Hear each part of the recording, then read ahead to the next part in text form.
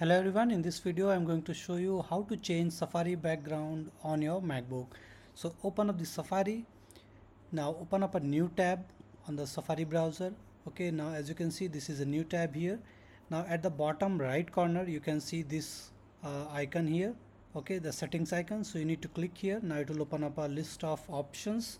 Now at the bottom you can see the background image option is there. Okay, now if I simply use the mouse bar and simply scroll it to the right side, I can see few images here that I can actually select here, okay, in order to change the background. Or I can click on the plus sign here to select an image from my MacBook. Okay, you can select here from the photos here. Okay, you can choose any photos in order to make it as a background on your Safari. So this is how easily you can actually do it. So thank you for watching the video. Please like it and subscribe to my YouTube channel for more videos just like this. Thank you.